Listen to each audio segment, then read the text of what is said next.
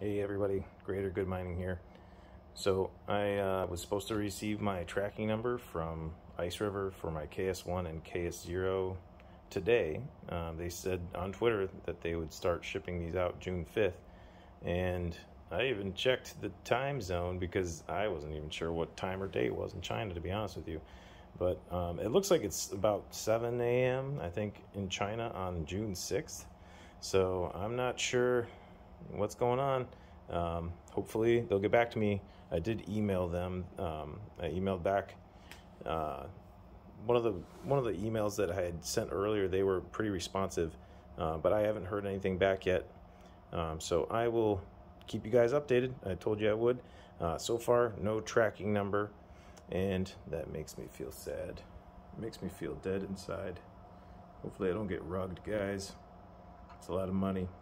Anyway, don't forget to keep it decentralized for the greater good.